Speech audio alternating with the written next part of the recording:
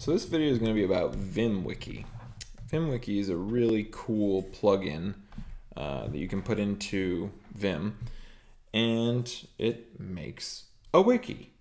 Now, with a bunch of the other plugins I have from Larbs and in general dealing with Markdown, the compiler to make it into a PDF, and now with Vimwiki and Markdown Preview, it's just a really great system for creating documents and basically a giant wiki page of all of your knowledge.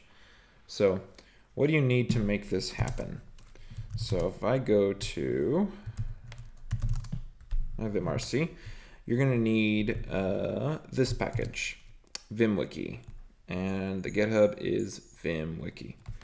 So Vimwiki is really cool because it'll make you a directory in your home directory, and in here all you need to do is put an index.markdown file. It works with markdown files, but you do index, and what the cheat code I'm using is I never want to have to search for my index file, and I don't want to have to activate it from the command line only, because like what if I want to use VIFM like I am here.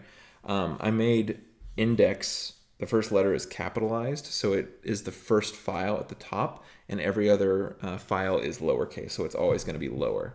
So when I open up index, you'll see there's these large like heading areas. I haven't really filled this in too much because I just haven't gotten to it yet. But I have all of these areas, and each of these is a link. Now in Markdown, you can have links to all kinds of stuff. You can have links to other documents in your computer, and you can have links to external URLs. But what Vimwiki does is it takes these URLs, like this one, HTML5. I have some notes on HTML5, and you just see it has a document named HTML5. That's all it is. It's just a link to that document. So when I hit enter, and here's the power of Vimwiki, if I hit enter on these links, it'll actually take me to that link. You can see the file path down here is Vimwiki and then HTML5. Now I have other stuff on HTML5 because I have nested things. Now if I want to go back, I can hit backspace. It takes me back up here. So let's just say that HTML5 is a subject with a lot of stuff, and so this is just like, all right, here I'm in my technology header, and I got some stuff on programming, and then here's a language. I'm going to go into that language. And now if I just had all my notes here, that might not be, I got a lot of notes on different things. There's a lot of stuff about a language. So I might go and have different, notes from different days, different subject materials, but I got nested documents. So if I now go into these notes, somehow,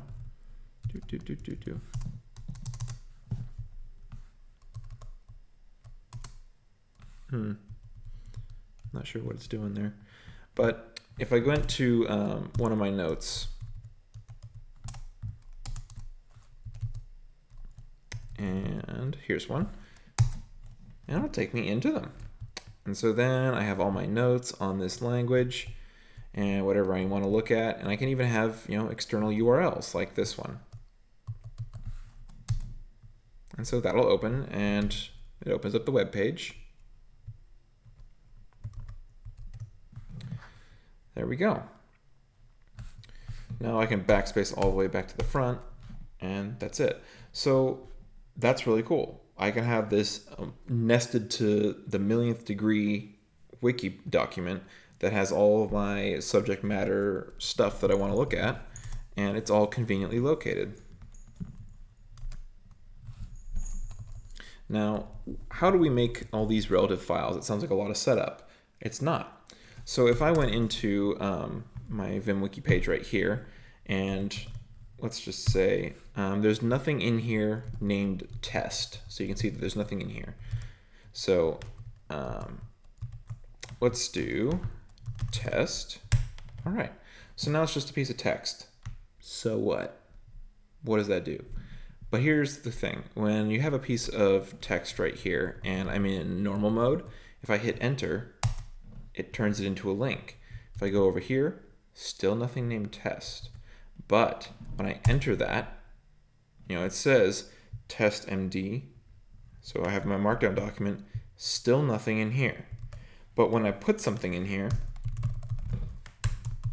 save the document, that is when it will actually create it.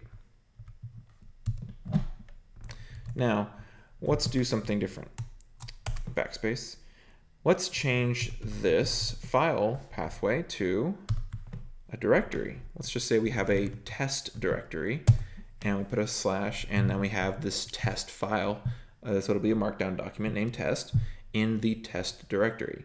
Now, if you can see here, I don't have any directories in here, but if you still wanted your file separated by directory, which this you don't really need to because it's all laid out here, unless you're going to look for, if you want to do it that way, you could. I think it's a little bit extra, more extra work, and this is perfectly adequate for my needs. But if you wanted to do this, you could actually do directories to hold your notes. But power of Vimwiki is you don't have to do that. You don't have to organize anything. You just put it in the wiki and you follow the paths. But let's say we want to add that. All right, let's see what happens. We don't have that directory, so it says, do you want to make that directory? Vimwiki/test.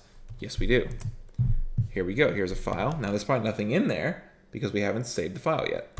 If I insert some text, save it. Okay, we've written the file. So then when I go up to the test directory, there's our markdown document. Now it's doing this because I have it open in the other one.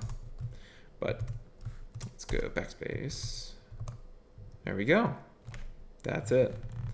So Vimwiki is really cool, and I really like it because it's a way of having all of your notes in a single location, but you have a wiki type document. You can break it down into larger to smaller subject group areas, and I really appreciate that. So all I had to do was install this plugin, and now I have Vimwiki. So what I did with this is that now, since I have these documents, I can also do leader C, so comma C for me anyways, to have these documents compiled to PDF, so then I can do leader P to preview it, and there's the document. Now I can also do leader A for autocompiler, leader P to preview it, and I can go over here and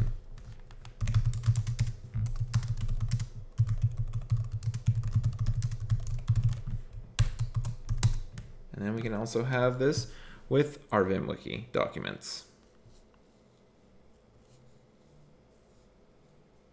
I think this is really cool. So I really love Vimwiki. I use it at home, and I even found a way to jerry-rig it to work on a Windows system. So Windows, I don't like using Vim on Windows very much, but I found a way to make it work with NerdTree and Vimwiki and whatnot, so it's somewhat functional and not terrible. But I do love Vim, and I do love this Vimwiki. So I really recommend this. I love doing this for note-taking and just general information hoarding of whatever you need to know. Yeah, use Vimwiki. That's all. Peace.